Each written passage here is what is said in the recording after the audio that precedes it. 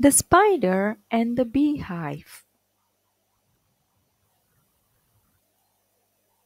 Once upon a time, there was a small African village.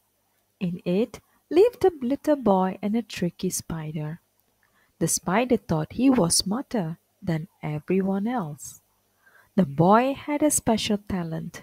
He was able to find the biggest, sweetest fruit in all the jungle.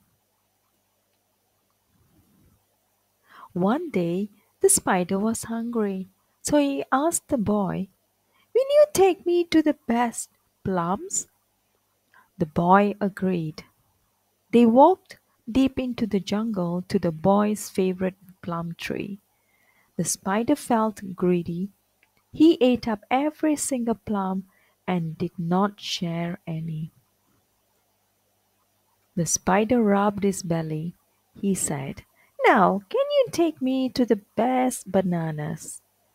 They walked to the boy's favorite banana tree. The spider ate up every single banana and did not share any. His belly was full, but the spider said, "Now, can you take me to the best honey?" The spider and the boy walked farther and farther into the jungle. Then the boy said, "Inside this hive is the most delicious honey in the world." The spider squeezed into a hole in the hive. He ate up all the sweet golden honey and did not share any. The spider was ready for the next treat, but when he tried to climb out of the hive, he was stuck. His belly had become too big. "Help! Get me out!" he cried. The boy said, "You have not been very nice to me. Goodbye, greedy spider." Then off he went.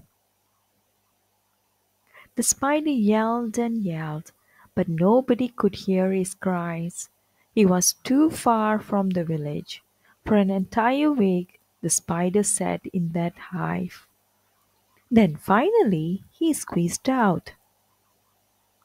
And from that day on, the spider always shared his fruit with his friends. The end.